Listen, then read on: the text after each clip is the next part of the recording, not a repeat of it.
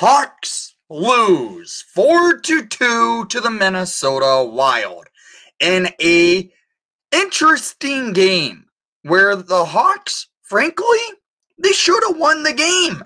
And frankly, it should have been 3 goals for the Blackhawks, but the refs decided to blow a call, basically. Jonathan Toews had a goal in tonight's game, and the refs waved it off.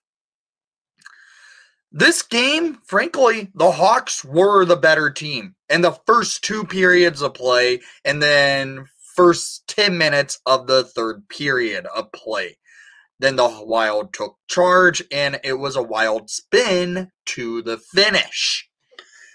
Alex Stalock played well tonight for your Chicago Blackhawks. He looked good. He was moving the puck well. I was even thinking, if the Hawks get the Wild to pull their netminder, I think Stalock could have scored a goal. That's how he was playing the puck, moving the puck down the ice, getting the Hawks on a rush, and then I think Stalock could have had a goal if the Wild were at a point where they needed to pull Gustafsson. This was a good game by the Blackhawks, and it still helps them in the tank standings. They stay in 31st in the standings, which is a okay thing to say because at this point in the season, we only have 2 games remaining, tomorrow night against Pittsburgh and Thursday night back home in the United Center against the Flyers. And I will be at that game. It will be amazing to be there. So let's look at the stats of the game, shall we? Shots on net, 22-41. Yes, 41 for your Chicago Blackhawks. Face-off percentage, 35.6% to the Hawks, 64.4% at the dot. Power play, 0 for 2 for the Wild, 0 for 3 for the Hawks. But frankly, there shouldn't have been a third power play because Jonathan Toews had a goal that the refs decided to say the Wild touched the puck. No, I'm sorry, I have to say it. It's a BS call. The Hawks were controlling. Wild may have touched the puck, but they really didn't control it to touch the puck. So, shots per period to really show the Hawks were the better team. 8-11 for the Hawks in the first period. 5-22. Yes, I repeat, 22 for your Chicago Blackhawks in the second period and 9-9 in the third period. It was an insane game. The Hawks were the better team. They looked like the better team. There was a fight in tonight's game midway through the game in the third period, but we saw a lot of adversity. The Hawks looked good after sending down Lucas Reichel and Alex Vlasic today. They basically went ahead and just went for playing rebound hockey where they're shooting the puck on net, going for rebounds, and that's how they scored their goals. So look at the goals of the game, shall we? In the first period, it was the Wild who got on the board first, but the Hawks came buzzing. They were moving the puck well, getting the shots off, but the Wild go down the ice, and while at 12:32 in the first period, Matt Boldy scores his 31st of the season, assisted by Johansson and Anderson, to make it a 1-0 game for Minnesota. But the Hawks were able to answer a little bit later, but they came back and played hard. The Wild had nothing to keep momentum on their side. The Hawks were moving the puck well, getting momentum, getting shots off of Gustafsson's pads, tried for chances, and well, they get one. At 18-11 in the first period, scored by number 15, Joey Anderson. His 6th goal of the season, assisted by number 14, Boris Tkachuk, to get this game all tied up at 1 apiece with just 2 minutes remaining in the first period of play. This goal by Joey Anderson leads to little bit of a carom up front of the net as the puck gets loose. Anderson shoots the puck onto the pads of Gustafson. It looked like the puck did go off the stick of Jujhar Khaira, and originally they were giving the goal to Jujhar. Khaira looked like he tipped the puck, and he might get an assist, but then Joey Anderson does poke the puck through and get the Hawks on the board. It's one apiece. We take that a tied game into the second period of play.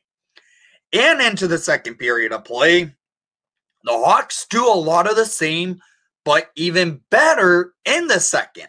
They were keeping the Wild to the boards and not letting them get shots off. The Hawks came out buzzing. They were moving the puck well, getting the opportunities off, and well, at 2:23 in the second period, scored by number 24, Andres Bjork, his first of the season, first as a Chicago Blackhawk, assisted by number 53, Buddy Robinson, and number 89, Andreas Athanasiou, to give the Hawks a 2-1 lead 2 minutes into the second period of play. Hawks go on a 2-on-1 break. Robinson shoots the puck right onto the pads for a rebound, and it goes to the stick of Bjork, and Bjork buries it, and the Hawks take the lead. It's a 1-goal lead, but the Hawks could have easily come out of this second period with a couple more goals. That's how lethal their shots were for rebound play. The Hawks took advantage of the Wild and slow play and not having their best players out on the ice. And, well, that Bjork after the CU Robinson line, obviously, was one of the best lines of the night tonight. That's how good they were playing, which is shocking to say because two of the guys don't play often enough, and one of the guys is one of our leading point getters who's trying to get 20 goals this season.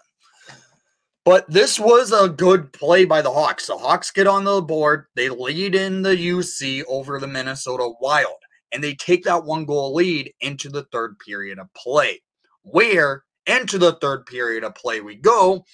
The penalties start getting called.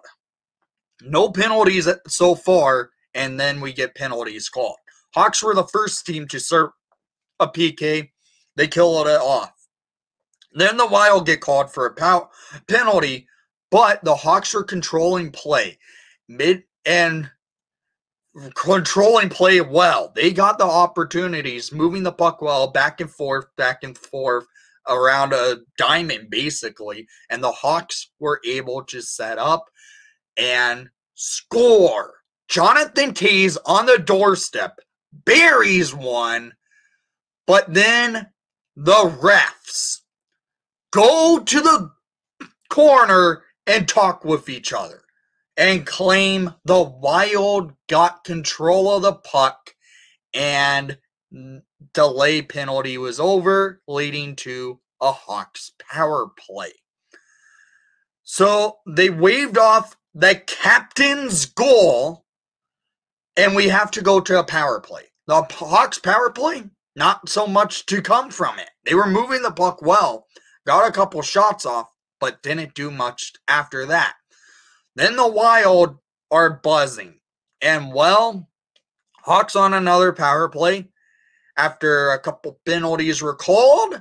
And, well, Hawks on the power play, Wilds were able to answer. At 14 minutes in the third period, Marcus Johansson scores his 18th of the season for a shorthanded goal, unassisted, to make it a 2-2 game. It's tied up now. It was a shorty given up by the Hawks. And then just 2 minutes later, Johansson scores again to make it his 19th of the season, a second of the night, assisted by Boldy, to make it a 3-2 Wild lead. Their first lead, the second lead of the night. It's now Minnesota looks like they're going to win this.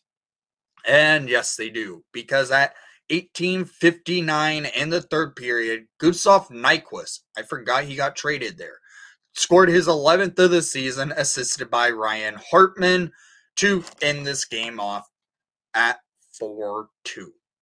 The Hawks played well. They should have won it, frankly, but they do stay in the hunt to try and get Connor Bedard. Well, best odds for Connor Bedard, because currently in the standings by point percentage, the Hawks do move down to 32nd in the league at point percentage with a 350 on the point percentage. Then it's the Blue Jackets, who played one game less, has a 354 on point percentage, and then the Ducks with a 362.